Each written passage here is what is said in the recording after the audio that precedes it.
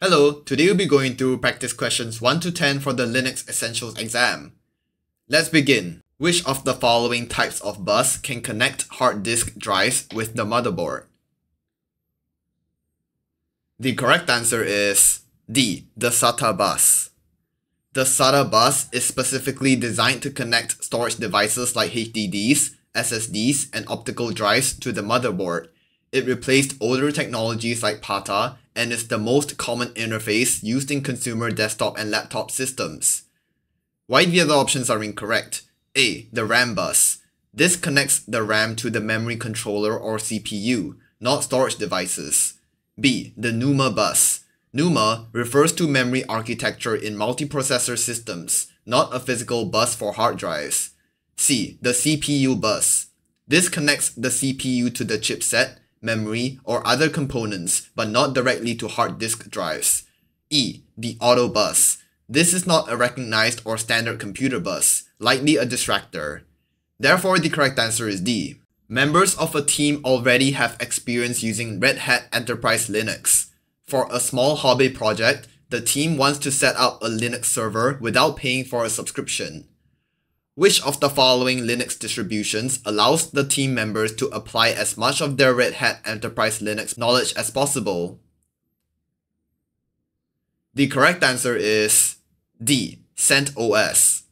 CentOS is a free, community-supported distribution with RHEL. It allowed users to leverage their RHEL knowledge and tools without requiring a paid subscription, making it ideal for testing, development, or small projects. Why the other options are incorrect? A, Ubuntu Linux LTS. While stable and widely used, Ubuntu is Debian-based and differs significantly from RHEL in package management and system layout. B, Raspbian. This is optimized for Raspberry Pi devices, based on Debian, and is not similar to RHEL in structure or management. C, Debian GNU Linux. Though stable and widely respected, Debian is not RHEL compatible and uses a different ecosystem. E, OpenSUSE. This is based on SUSE Linux with its own tools like Zypper and Yast, and does not align with RHEL's administrator methods. Therefore, the correct answer is D. What information can be displayed by top? The correct answer is B, running processes ordered by CPU or RAM consumption. The top command is used to monitor system processes in real time, displaying information such as CPU usage, memory usage, PID, user, and command. It typically sorts processes by CPU or memory usage, making it useful for identifying resource-hungry processes. Why the other options are incorrect? A, existing files, ordered by their size. This is something LS, LHS, or DU might do, not top. C, user accounts, ordered by the number of logins. Top does not provide user login statistics. Tools like Last or Who are used for that. D, user groups, ordered by the number of members. Top does not manage or display group membership info. Use getEntGroup or group file parsing. E, user accounts, ordered by the number of files. Top does not analyze file ownership or file counts by user. A command like find with wc-l would be used for that. Therefore, the correct answer is B. Which of the following commands can be used to resolve a DNS name to an IP address? The correct answer is D, host. The host command is used to resolve a DNS name to an IP address and vice versa. It performs DNS lookups and is commonly used to troubleshoot or verify DNS functionality. For example, host example.com. Why the other options are incorrect? A, DNS name. This is not a standard command for DNS resolution. B, DNS. There is no built-in or widely used command called DNS. C, query. This is not a standalone DNS resolution command. E, IP lookup. This is not a standard DNS resolution command on Linux systems. Therefore, the correct answer is D. What is the UID of the user root? The correct answer is E, 0. The UID of the root user is always 0 on Unix and Linux systems. This special UID grants full administrative privileges and is used by the system to identify the superuser. Why the other options are incorrect? A. 1. This is usually reserved for system accounts, not the root user. B. -1. This is an invalid UID. UIDs must be non-negative integers.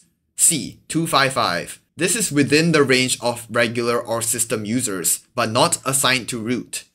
D. 65536. This is too high for root, and typically used for system users or dynamically assigned UIDs in some configurations. Therefore, the correct answer is E. What is true about the owner of a file? The correct answer is A. Each file is owned by exactly one user and one group. In Linux, Unix systems, every file has one user and one group associated with it. These ownerships control how permissions are applied to users and groups accessing the file. Why the other options are incorrect? B. The owner of a file always has full permissions when accessing the file. This is false. Permissions are set explicitly. Owners may have limited access depending on the permission bits. C. The user owning a file must be a member of the file's group. This is not required. A user can own a file with any group, regardless of membership. D. When a user is deleted, all files owned by the user disappear. This is false. Files remain but are owned by a non-existent UID until reassigned.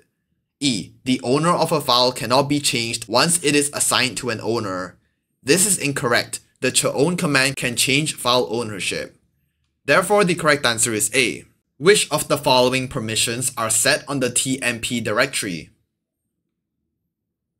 The correct answer is A.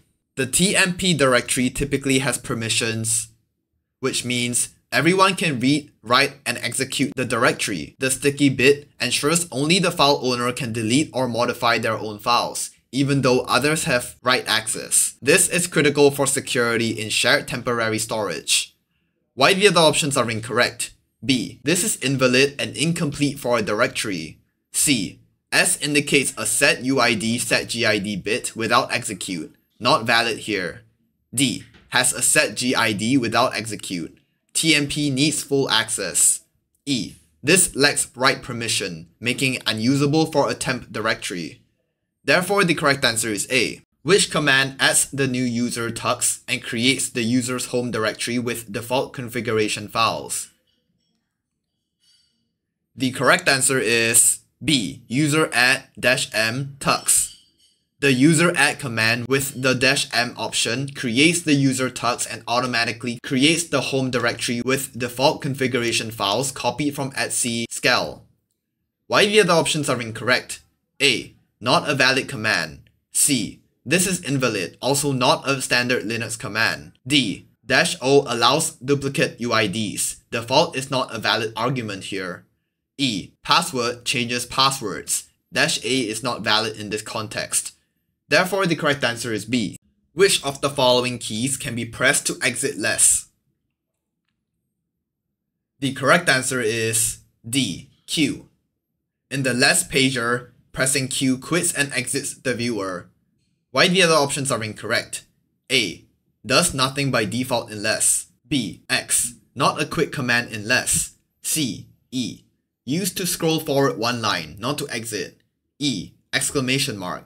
This runs a shell command from within less, not for quitting. Therefore, the correct answer is D. Which of the following commands sorts the output of the command export logs? The correct answer is D. Export logs sort. The pipe sends the output of export logs directly into the sort command, allowing the output to be sorted. Why the other options are incorrect? A. This tries to run export logs with input from sort, which is backwards. B. This redirects output to a file named sort, not the sort command.